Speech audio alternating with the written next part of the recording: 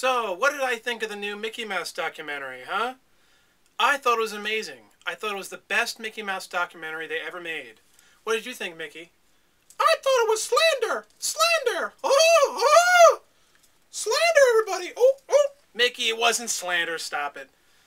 Anyway, I highly recommend it for any Mickey Mouse fan. For anyone who's seen my videos before, people know me as a huge Looney Tunes fan, but I'm also actually a pretty big Mickey Mouse fan. I love the documentary. I loved how they went through the decades, but I didn't love everything. I think the documentary has one big problem, and I'm going to get to that. But first, let's just talk about what I loved about it. I loved how it talked about things that I didn't know about Mickey, and I knew most things, but there were certain things that were surprising. Like some of the stuff in World War II, I knew most of that stuff, but there was a little bit of things I didn't know about. Like I knew that Mickey did not fight during World War II, it was mostly Donald.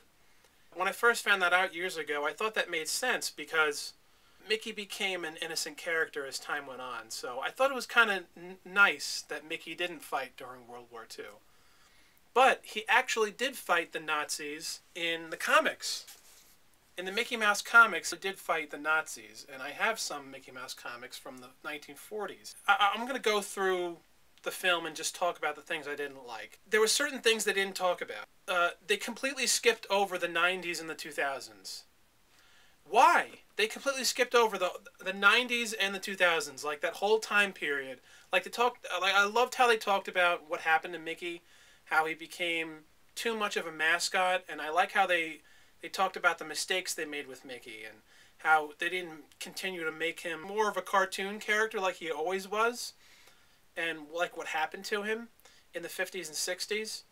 And I loved what they talked about in the 70s and 80s. I thought that was fantastic. I was surprised they actually talked about Mickey in Vietnam, that illegal cartoon made by that person, and they actually had that person in the documentary.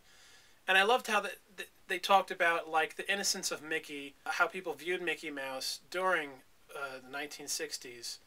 But what I found was odd is that they didn't show Mickey die at the end of that cartoon. They talked about the cartoon, like they talked about all the controversial stuff that involves Mickey Mouse in this documentary.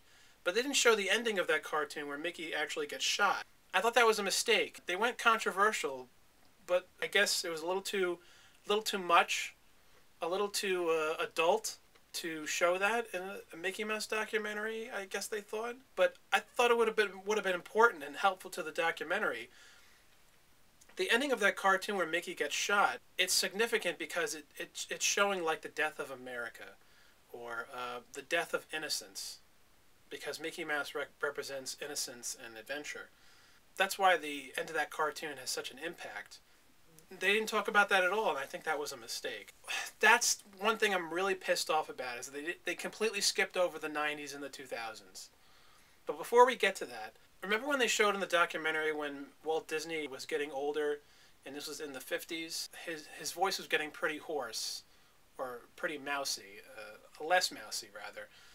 And he had a hard time doing Mickey, and then the next clip they show how he dies.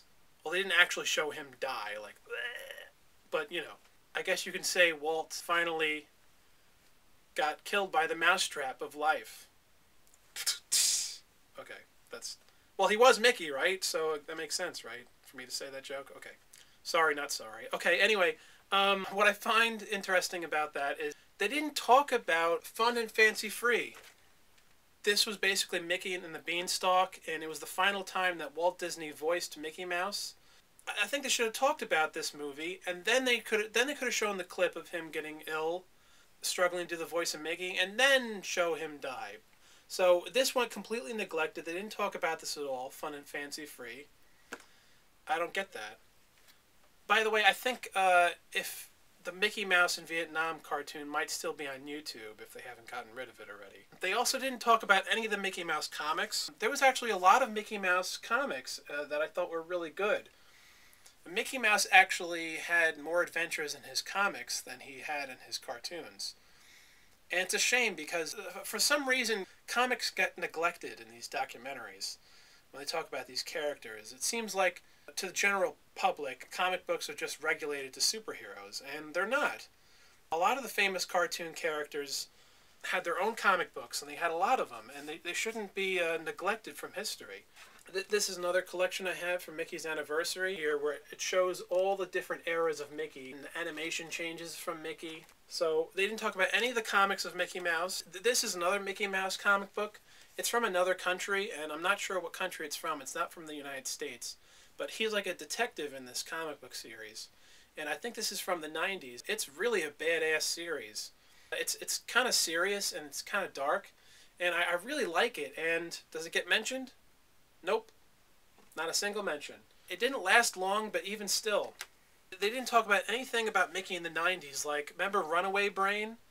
I love that cartoon. A lot of Mickey fans love that cartoon. It's become a cult classic. It's hard to find because Disney has like mostly disregarded the cartoon because they feel like it was a mistake to make Mickey look so evil in the cartoon. But the animation in that cartoon is amazing. They still could have mentioned it. They still could have talked about how it's a great cartoon, but they made a mistake in making Mickey look evil. I mean, they talked about that cartoon of Mickey in Vietnam, and yet they didn't talk about Runaway Brain? I don't understand that. And Runaway Brain should have been a whole movie, by the way. They could have talked about the 2 cameos Mickey has in a Goofy movie. Mickey Mouse Works, that was a cartoon series that not everyone watched, but it was like the new shorts of Mickey Mouse and Friends in the 90s. I liked those cartoons. I thought they were decent. I really loved the animation in them. And they didn't talk about them at all. Nope, not a single mention. I mean, like, what the hell? In the 90s, Mickey Mouse became a video game star. Mickey appeared in a lot of video games in the 90s. They didn't talk about any of the Mickey Mouse video games at all, whatsoever. The Sega Genesis had Castle of Illusion, which is a very memorable Mickey Mouse game to Sega Genesis fans. They didn't talk about World of Illusion. They didn't talk about any of the Illusion games. There was also Land of Illusion, Legend of Illusion. And the rest of the 90s, Mickey appeared in all kinds of video games. Super Nintendo, Mickey's Magical Quest. This is the best Mickey Mouse video game, like, ever. And it's made by Capcom, and it's an excellent game. And they didn't talk about this at all. Nothing. Not a single mention. And also the other Mickey Mouse game on the Super Nintendo, the circus one. That wasn't mentioned at all either. Mickey Mania. I know this game has a mixed bag in the 90s, in my opinion. But it's really cool that Mickey goes through all his different cartoons in the game. Like, each level is a different era of Mickey Mouse. And I thought this was a really cool idea for a game. And the animation on the characters is very impressive, even though the controls are a little wonky, and I hate that term. But I'm doing this quickly, so I don't know what else to say. Not wonky, but a little disjointed, I guess, with the controls. But I still think it's a decent game. The Prince and the Pauper. Anyone remember that? That was a movie. It was like 30, 40 minutes. I think that's an amazing, great, underrated Mickey Mouse cartoon, and they didn't talk about that at all. They talked about Mickey's Christmas Carol, which is great, but they didn't talk about The Prince and the Pauper. I think that should have been a whole movie, by the way. But they were afraid to do things too much with Mickey Mouse, but that was a mistake that wasn't a whole movie. That's an excellent Mickey Mouse movie. You should check that out. That was in the 90s. They didn't talk about that at all whatsoever. Completely skipped over it. Mickey's Speedway USA, which came out on the Nintendo 64. I love that game. I think that's an amazing video game. It's underrated. I think it's an excellent racing game. It's very fun. They didn't talk about that at all. They didn't mention that at all. Also, in the 2000s, Mickey was in Kingdom Hearts. They didn't mention Mickey Mouse in the Kingdom Hearts either.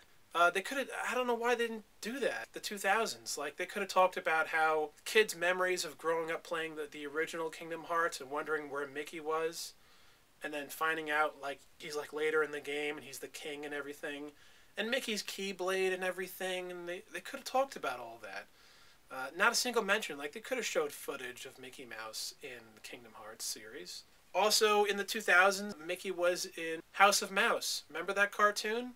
Nowadays, it's viewed as being underrated, and it's very special. But that wasn't mentioned at all whatsoever.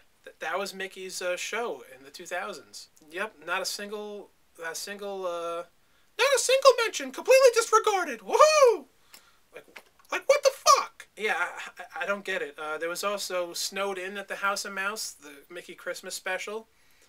And there was also another Mickey Christmas special, Mickey's Once Upon a Christmas, in the 2000s, I think. So Mickey's actually had a couple of Christmas movies. There was also Mickey's House of Villains, House of Mouse, House of Villains. This is the movie from House of Mouse, where the villains take over the House of Mouse. And at the end of this movie, Mickey fights Jafar. That's right, he's the wizard, and he fights him at the end. And that's a great ending for this movie. They didn't talk about that at all. Also, they didn't talk about Fantasmic. If any of you out there remember Fantasmic, it was like a play that they would have at Disney World. Like they talked about Mickey Mouse wearing the costume at the theme parks, which is special, which is good, but they didn't talk about Fantasmic at all. And let me tell you, like in the 2000s, it came out in the 90s and the 2000s, and I loved Fantasmic. When I was in my early teens, and I was at Disney World, I was so excited to see Fantasmic. And when I saw it that night, I loved it. Mickey being the wizard and everything, and it was like him fighting all the villains of the whole Disney universe. And had the waterfall and the fireworks and everything. Fantasmic wasn't mentioned at all. And the ending of this movie, by the way, of the House of Villains, Mickey fighting Jafar, this is like the cartoon version of Fantasmic, by the way. None of that was mentioned at all. Epic Mickey in the 2000s, the 2000s video game. That video game was a pretty big deal at the time. They didn't talk about that game at all. That's a good game. Also, The Wizards of Mickey. This is a comic book series from the 90s. And it's basically like pre-Kingdom Hearts. And it has Mickey, Donald, and Goofy being wizards, basically. And it's really, really good.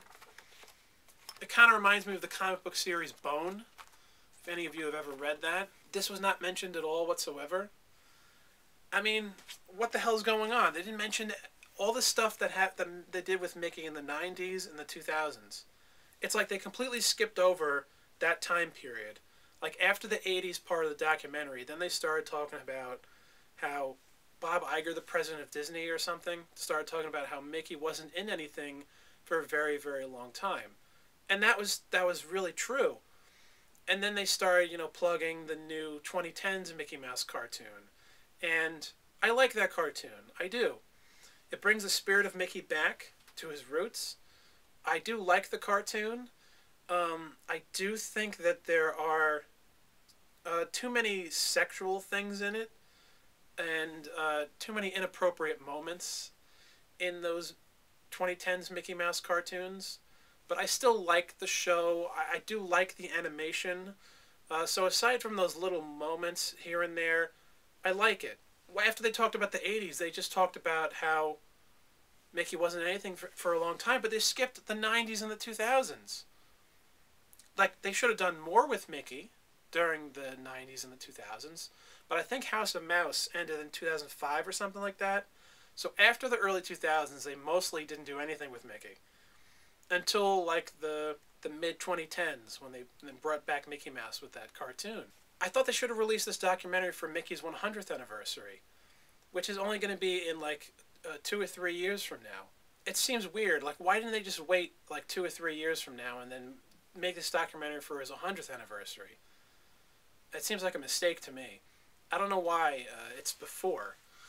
Like, what are they going to do for his 100th now? More merchandise? I mean, we have enough of it, right? I think for Mickey's 100th anniversary, they should make a special movie. Put it in the theaters and have Mickey go on an adventure and have him fight all the villains that he's ever fought in his entire career. That would be amazing. And call it like Mickey's Adventure or something like that. Have him fight the Black Bolt, Mortimer, the Devil from Fantasia, Pete, some of the villains in the comics, the guy he was the apprentice for in the Fantasia, the wizard guy. So I do love the documentary. I do highly recommend it for Mickey Mouse fans. It's a very adult documentary. That's my complaint with the documentaries. They completely skipped over the 90s and the 2000s, and I don't understand it. Please like and subscribe, leave a comment down below, and thanks for watching. Have a fantastic day, haha!